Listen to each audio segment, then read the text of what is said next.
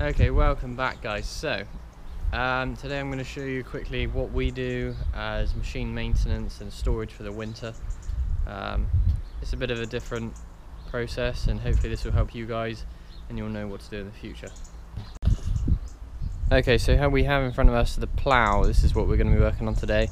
I finished ploughing last night, so this is going to be the immediate thing you'll need to do afterwards, especially with the plough, because you don't want the moldboards to go rusty. And yeah, so let's get right guys. So I've come down to the dairy. Some of you will not have one of these.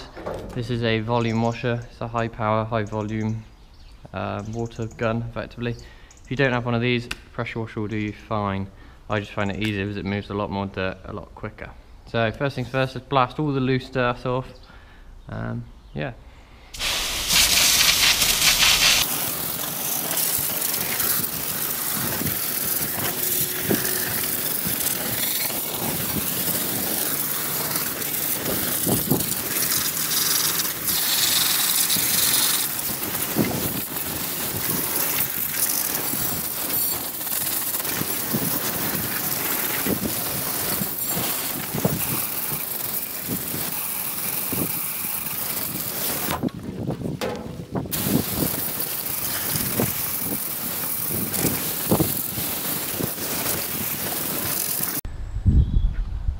Alright, so there we have it. We've given it a good blast off with the volume washer. All of the loose dirt that was up round in the grooves here has all gone. I've blasted that all off. There's a lot of dirt on the floor, which is good.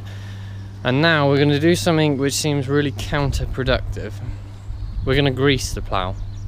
By that I mean we're going to whack some grease into all of the grease nipples. And what that will do is it will push all of the dirty grease out of the holes, and it'll be nice clean grease in the chambers. Then we're going to go over to our pressure washer or steam cleaner, because we're going to use a steam cleaner.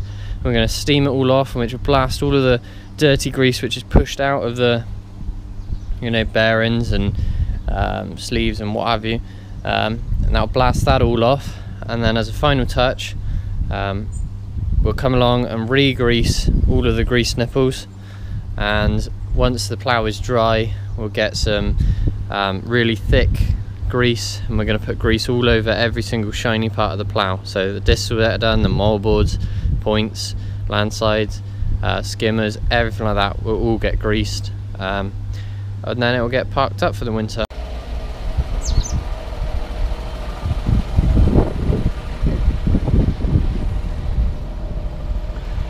Right, let's get some grease into this thing.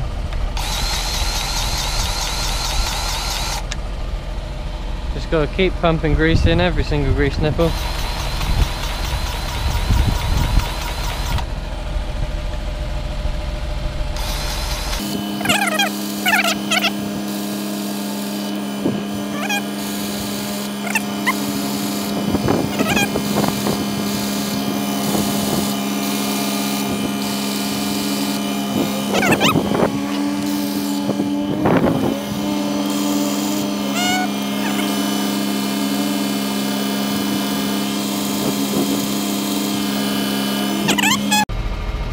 Okay, as you can see, I've greased the whole of the plough now. So what I've done so far, volume washed it off, so got all the loose dirt off. I've now greased it completely, every single grease point.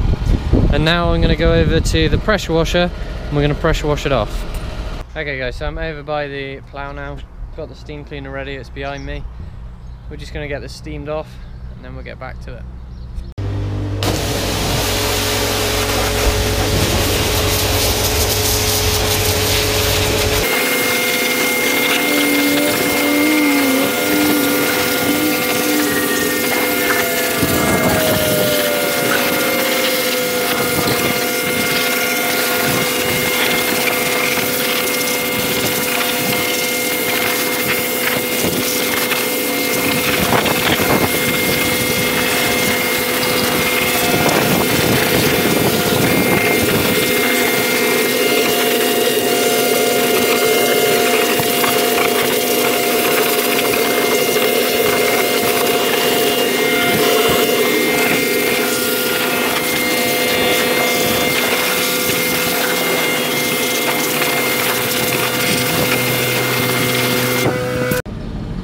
Okay, so as you can see, we have, well, I've cleaned the whole plough off with the steam cleaner.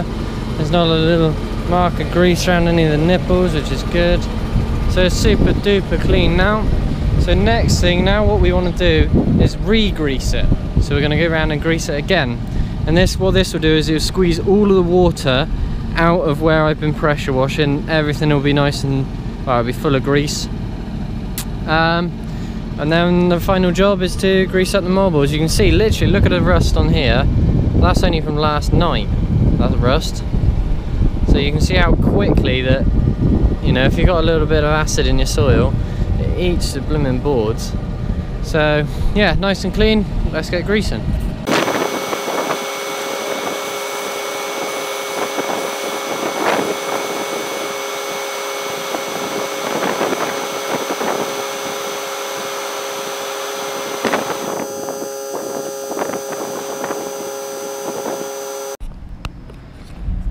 Alright, so there we have it, we are done. Looking around the plough now, so this is our final look. It is all greased up nicely and it's all done. So as you can see, got grease on everything, it's all greased. And yeah, looking good. Okay, so as a quick final note, if you have the ability to store machines like this inside, then perfect, you should be doing that. Unfortunately, being a dairy farm, every single shed we've got is full up with animals, so all our machines have to be parked outside because we just physically cannot put them in a barn. So yeah, hopefully you enjoyed this video, hopefully this is helpful, and now you'll know roughly what we do and what you should be doing. You know, comment below what you think, and otherwise have a nice day, and we'll catch you later.